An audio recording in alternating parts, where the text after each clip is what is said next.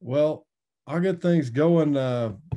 It was a nice introduction. Thank you, Martha. You guys know who I am, where I'm from.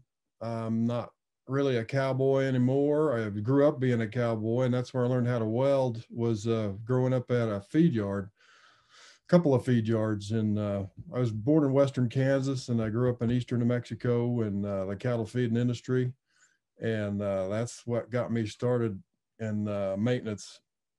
Was working on front end loaders and feed trucks and all kinds of feed mill and all kinds of stuff. Learned how to weld. My first big welding project was a roping arena.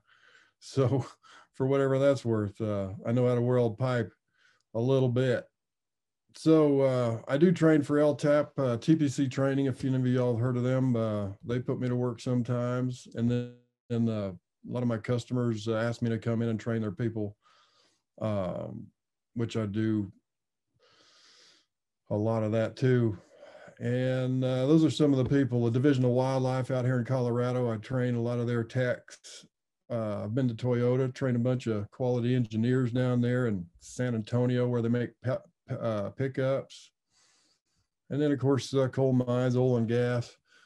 She covered all that. Today, the main thing is that you came here maybe wanting to know something. If you have a question, I'm not going to know what it is. So definitely let us know what it is that you want to know or what you want to get from this welding webinar. We're going to cover some safety. I always cover a little bit of safety. As Martha said, we're going to do dual shield, which is flux core with gas, and then we're doing self-shielded as well. I use videos because they're so much more effective than just talking about it.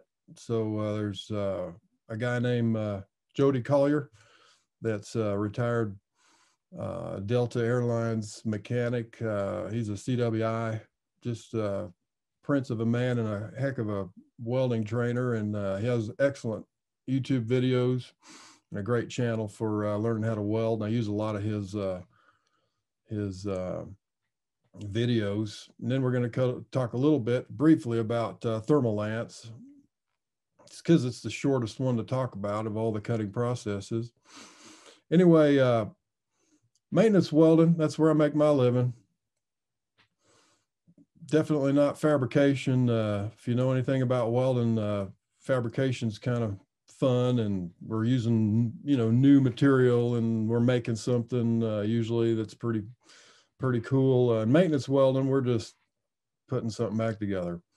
And somebody broke it, so we got to fix it, and this is how it is. So it's contaminated, it's out of position, maybe different types of steels we got to weld together. Maybe we're out there in the elements. It's definitely the unsexy part of welding. So going to start off talking a little bit about safety. Today we're going to cover the electric shock and proper ventilation, like is in that picture right there in that slide. So let's get the electric shock thing going. I think I got that queued up. I'm going to share that video. Okay, everybody seeing what I'm saying? Hello, David. Are you ready to learn about electric shock? Good. Electric shock is one of the most serious and immediate risks facing a welder.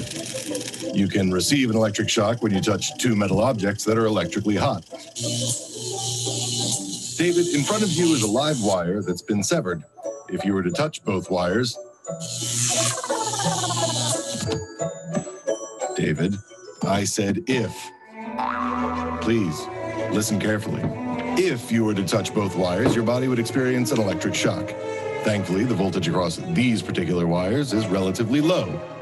But let's pretend for a moment, David, that you're up high, like on a ladder. David, no. Don't climb the ladder. I'm saying, let's pretend. If you were high on a ladder, even a low voltage shock could very well startle you enough to send you falling, likely resulting in gruesome permanent injury or even death. Don't worry, David. Stu is a cartoon and can recover from any injury. The severity of an electric shock is greatly influenced by the magnitude of the current flowing through your body. Also important to the severity is the type of current producing the shock, alternating current or direct current. Didn't pay attention in physics class, did we? Well, let's try illustrating it another way. This is Brian. Brian is a low voltage direct current. If you were to come into contact with Brian, the initial shock to your body may not be severe. However, if you were to remain in contact with Brian for an extended period of time, the chance of bodily injury increases. Thankfully, you're able to let go of Brian at any time. However, we've invited your friend Ted to be high voltage alternating current. If you were to come into contact with Ted, not only would the initial shock be extremely dangerous, but alternating current can also initiate uncontrollable muscle contractions that can create an inability to let go of Ted and even stop your heart. This is a potentially deadly situation. Go ahead, Ted. I know you don't want to do it, but we're teaching valuable safety lessons here, and it's important to demonstrate so that David really gets it. Thank you, Ted.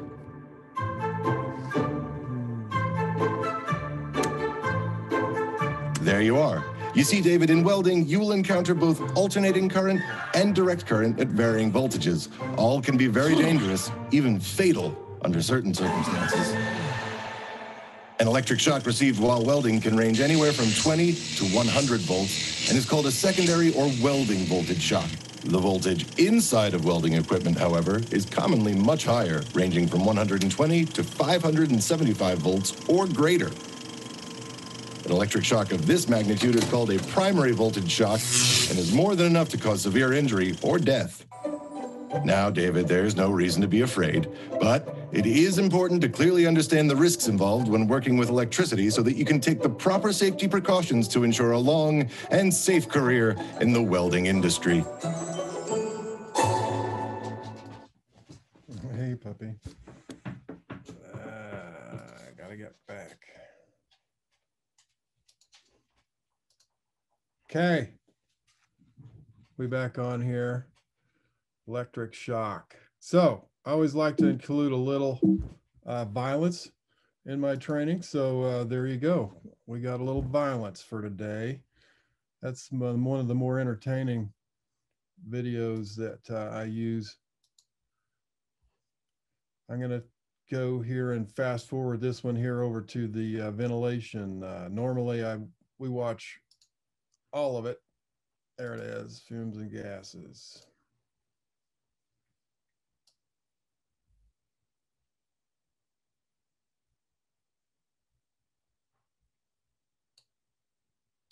It's all about exposure. There are guidelines for how much exposure to potentially hazardous chemicals is acceptable. In the US, OSHA has created the Permissible Exposure Limit, or PEL, and ACGIH has created the Threshold Limit Values, or TLV. This information can be found on the SDS, and keeping your exposure below these numbers will keep you safe. The first and most basic rule is to keep your head out of the plume created by your welding. This may seem obvious, but failure to do so is a common cause of overexposure to welding fumes. This is George. George is an alligator. Imagine George's head is the plume from your welding. Never stick your head in the alligator's mouth. Okay, George, let go. I think he's learned his lesson. Keep your head out of the plume. Right, David?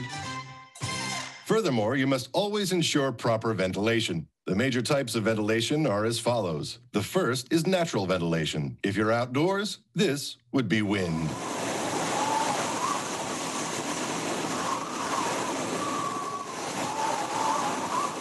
Indoors, this would be windows and doors. The second type is mechanical ventilation. This would be fans. Finally, local exhaust sucks the fumes and gases away right at the source of welding.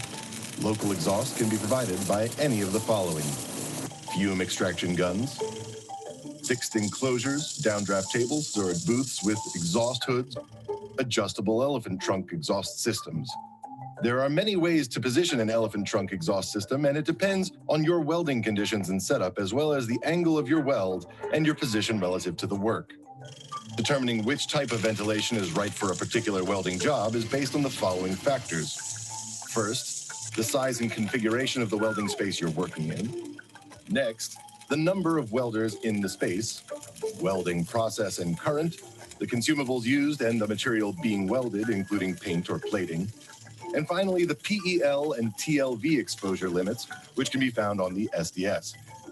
When adequate ventilation can't be provided, you'll need to wear a NIOSH-approved respirator. Don't worry, David. You aren't expected to be able to figure all this out on your own. This is where Dr. Science comes in. Nice of you to join us, Dr. Science. No, Dr. Science, most stylists and manners gurus believe you can never be overdressed. But that's a topic for another set of videos. Let's continue with this video. Whenever you're working with potentially hazardous compounds, an industrial hygienist should sample, measure, and analyze the compounds you're being exposed to while you are welding. Now, David, this is all very official and should make you feel quite safe. But remember, use your common sense and trust your body. If the air you're breathing is not clear, if your breathing air is not comfortable, or you're starting to feel crappy, you may be overexposed. Stop welding and get fresh air. Let your coworkers and supervisor know what's going on. And if symptoms persist, see a doctor. A real doctor, David. Sorry, Dr. Science. Industrial hygienists are respected professional scientists, but they're not medical doctors. And I said this before, I didn't think this was the best name for him. It's for one thing, it's not creative. It doesn't come off the tongue very nicely. And the people watching this lovely video you're putting together are going to notice that it's poor craftsmanship, really, is what you're talking about here. And you're talking to craftsmen, to the welders. They're not going to appreciate this. Yeah, we don't want to offend welders. Heaven forbid we offend the welders. Okay. There's our safety. Usually when I'm training in person, we have plenty of time and I can cover all the bases. We cover fire and explosions, personal protective equipment. I think it's pretty obvious when you're welding, you can't look at the arc for various reasons. And sometimes it gets loud and you need to wear hearing protection too. PPE, suffice it to say, if it's not a natural fiber, we don't like it in welding. So wool and cotton are cool. Polyester's horrible. Okay, flux core. It's the reason why we showed up. There's some equipment. I'd like to show some photos here, give a little love to the guys that make the equipment. This happens to be some Miller equipment. There's the comparable Lincoln. Suitcase welders are common when it comes to using flux core. Self-shielded flux core, we use it outdoors a lot with a suitcase and one of these kind of rigs. So, as I said, two categories here. Self-shielded is the one we use outdoors, and the shielding gas is produced by the flux in the core of the wire. And gas shielded flux core, dual shield is kind of a misnomer in that dual, and meaning that there's two, and there's really not two shielding sources at all. If you're welding with self-shield or gas shielded flux core or dual shield, as FCAW owns that word, in the industry, that's what we call it. There is no shielding gas other than the external shielding gas that you provide from a cylinder. So Lincoln calls it outer shield. We're going to look at some videos of both.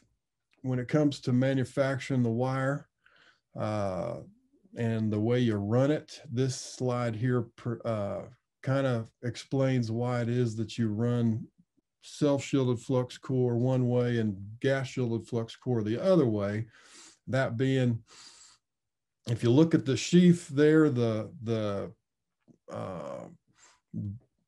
thickness of the tube itself, it's a very thin tube and a whole lot of room for powdered metal and flux. And alloying materials, all that stuff. There's a lot of room for it in there. So we run self-shielded flux core on DC negative. We have a negative electrode and a positive ground when we're running self-shielded flux core. And looking over here at the gas shielded flux core, you see the thickness, the wall thickness of that wire is much thicker, and there isn't near as much room for flux, slag formers, powdered metal, and that sort of thing in the core of that wire. So we run dual shield wire on DC positive, or reverse polarity, which is DC electrode positive, the same way as you would run MIG with solid wire. So dual shield runs the same as MIG on DC positive. Self-shielded flux core runs on DC negative.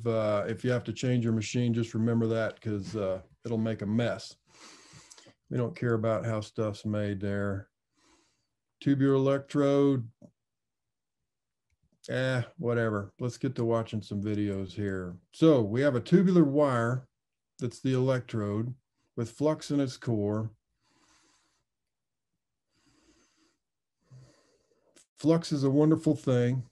I like, one of the reasons why I wanted to talk about flux core with you guys, since you work at the DOT or the county, or you maintain machinery and equipment, is at some point you're going to be welding on structural material, something that's structural, and that if it breaks, it ain't going to be good. And we can't afford for this thing to break. If you can weld it in the shop, then I encourage my DOT guys and my county boys to look at dual shield flux core wire, because we've got flux agents in there to help with cleaning, help with penetration, and I trust it more than I do MIG. MIG is great for a lot of things, especially fabrication. It's fast, it's clean, there's no slag. But when it comes to structural repairs, if we can have some flux in there, whether we do it with stick or whether we do it with flux core wire, definitely trust a little bit more because of the penetration, because of the cleaning that you can get from fluxes. So don't think I'm going to have time to watch Joel do his 5-minute basics video. I'm going to go straight to I believe the Lincoln video, where we're going to talk about troubleshooting. It's a pretty good one. Advantages and disadvantages. Flux core is portable, really portable. That guy's way up high. Can do it outdoors. It's more efficient. You aren't throwing stubs away like you are with stick. High deposition rate, that's for sure. Draft tolerant for sure, got to be if it's outside. Deeper penetration, yep, I mentioned that because we do have flux. Some people don't like slag, chipping slag. Well, better get used to it, because anytime you have flux, you're going to have slag. Got to chip it away. Definitely more smoke and fumes. I didn't mention it during the or after the safety video on fumes or ventilation, but flux core and stick are the worst when it comes to fumes and gases. And then of course, if you've ever welded with flux core, you know that it spatters a lot, and you can see it right there. This video will show you a little bit about what I'm talking about when it comes to spattering. This is a good Lincoln video. I will try to share it with you here. There it is.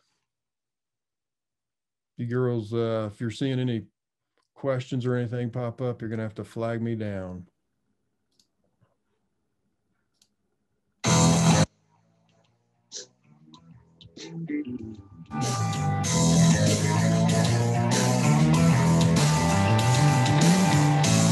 Hi, I'm Dan Klingman with the Lincoln Electric Welding School.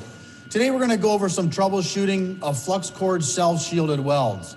We're going to look at some of the different variables and how they affect the outcome of your weld and what we need to look at to help improve that. The first variable we're going to look at is wire feed speed. Wire feed speed is directly related to the current.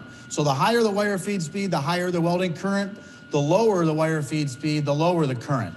So we've got our welding machine set for what would be considered a too low of a wire feed speed. And you're gonna notice the transfer of the droplets is gonna be more of a globular type transfer, and we're not gonna get complete coverage of the slagging system on top of the weld and a lot of spatter. So we're gonna go ahead and make a weld and show you what it looks like when you've got too low of wire feed speed.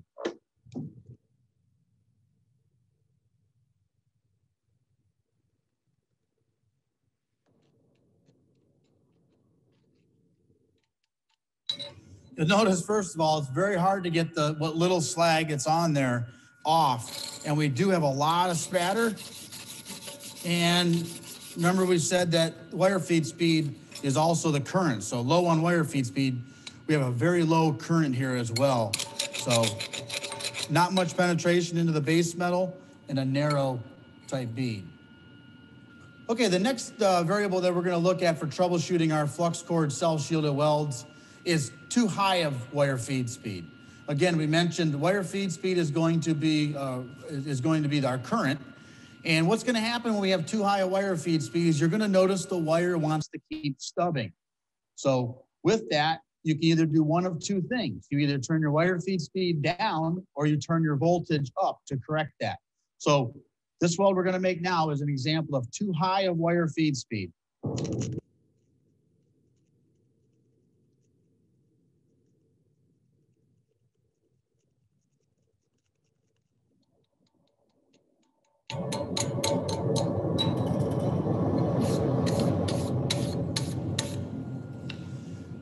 So you could hear that stubbing of the wire. Now, obviously that was an exaggerated high wire feed speed, but that's something that you'll commonly see. It could be to that level, or it might not be that easily seen.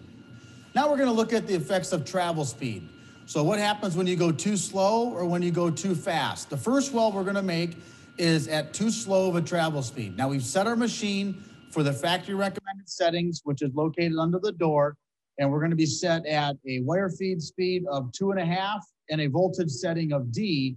And all we're gonna do is change our travel speed. First one, again, being too slow.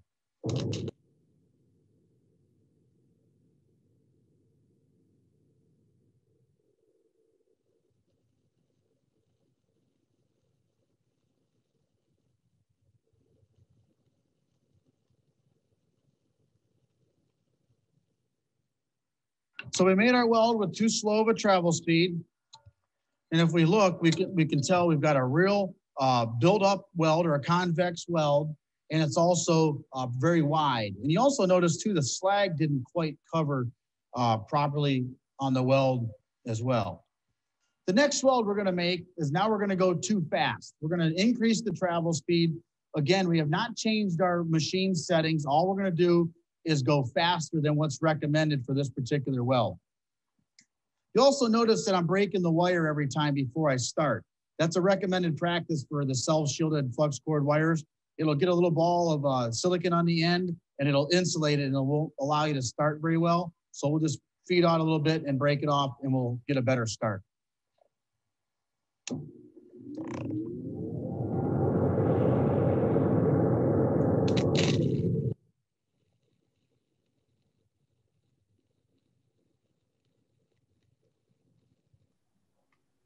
We need to show you the right way to get this done. He's showing you the wrong way, to various wrong ways to do it. And when he says contact tip to work distance, he's talking about stick out. Most people just use the word stick out.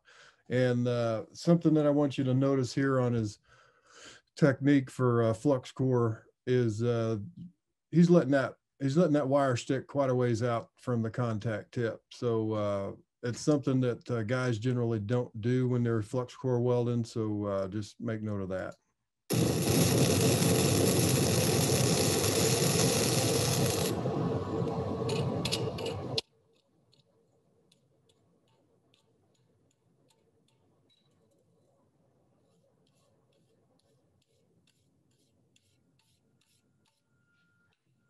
Now this weld, you'll notice that it sounded a little different. That was because with that longer contact tip to work distance, you could see the wire was kind of hunting or going back and forth. So we weren't getting very consistent feeding. And you can almost tell that by the way that it made those little ripples in the weld there. With just even a straight drag progression, you could see how the wire was kind of hesitating every once in a while. So make sure to maintain that 1/2 inch to 5/8. Another important thing is polarity. Polarity is very important for flux core arc welding, self-shielded. The recommended polarity for this wire that we're running, 035 NR211 MP, is DC negative. A common mistake is that it is often ran on positive, and a lot of times you don't realize what's going on. So I'm going to demonstrate a weld on the wrong polarity, which we're going to run it on DC positive, and notice the difference in the arc.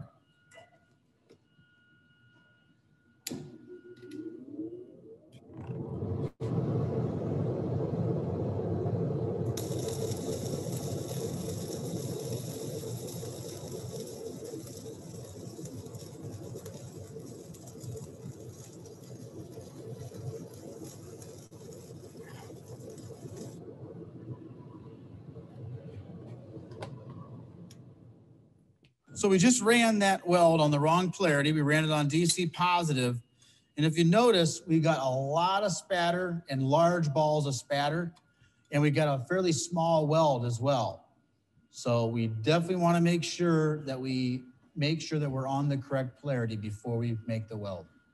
So I just made a weld. You saw what happened when I welded with the flux cord self-shielded on the wrong polarity. Remember, the recommended polarity is DC negative or straight polarity. So now what we're going to do is we're going to go ahead and set up the machine for the correct polarity. And we can reference up here, it says for inner shield FCAW NR211 MP, it shows a diagram of the machine setup and the positive and the negative terminals. So for DC electrode negative, it's going to be the lead that's coming from the feeder is going to be put on to negative. And then our work will actually be positive. We'll change these around.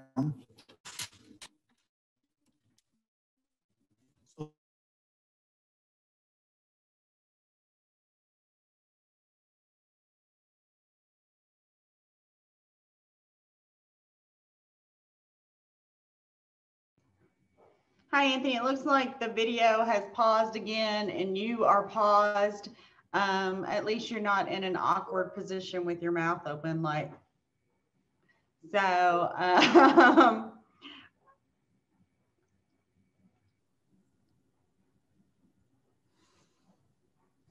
Let's see, what do I have? 10 minutes left. I really don't have much in the way of these to share. If you don't mind, Martha, is it okay if I try another video? Because this will be the last one.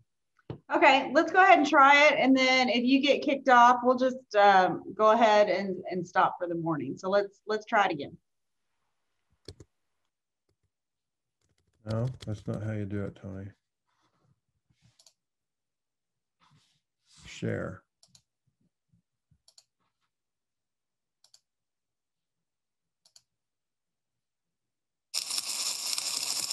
This guy gets great arc shots. Hey, Jody here with weldingtipsandtricks.com. This is a continuation of last week's video on dual shield flux core welding. That's gas shielded flux core welding, where you use a shielding gas as well as flux core wire that's designed to be run with shielding gas. Now, the reason for this video is I got schooled. I was having to do a lot of manipulation of the electrode to control the puddle. It was wanting to sag out on me. Well, I got a lot of comments and a lot of emails also that were like, man, you're way off on this one. You should be able to run that dual shield flux core just straight up, no electrode manipulation at all, and have it lay down flat, come out like smooth as glass. I called my buddy Andrew Carden, and he schooled me. He really did. He said, if you're trying to lower the wire feed speed, that's just going to get worse. He said, you got to crank it up. What I learned happens when you crank it up, you can see the difference in the arc characteristics. It all of a sudden, the tip of that wire kind of turns into a point, and fine droplets just drive into the puddle, and the arc force makes the puddle fan out, and you get good penetration and a flat weld without doing any manipulation at all. So I learned the settings that worked on the particular wire that I'm using today. It's a Bowler wire. It's a E71T-1 wire 045. That's 1.1 millimeter. And let's take a look at the weld, the arc, and we'll cut and etch last week's weld, this week's weld. I'll show you the arc shot next to the result of penetration on both. Maybe we'll learn something. Let's do it. This is the weld from last week. It's a vertical T-joint and 1/4 inch thick metal. And you see I'm making a series of little triangles, trying to stay on the leading edge of the puddle and help the weld flatten out. And it worked okay. Not going to get any blue ribbons for this weld, that's for sure. It looked like it was penetrating pretty well. I was trying to stay on the leading edge of the puddle, but the outcome's just so-so. I did get a comment on last week's video saying they wished I would have cut, polished, and etched, and got a peek at the penetration after I did that weld. So that's what we're going to do. I'm going to use this Evolution dry cut saw, and this is not the one that I bought. I wish I bought this one, and I'll tell you why in just a second. The clamping mechanism, the vise here is cast and precision machined instead of formed sheet metal. And I bought the cheaper version. And after visiting a friend's fab shop who had this one, I wish I'd have bought this one. So a little heads up for anybody. Got a very nice clamping mechanism on this one. I'm going to let this run real time here just to kind of give you an idea of the actual speed that it will cut metal like this. Again, it's 1/4 inch metal, so that's roughly 6 millimeters thick.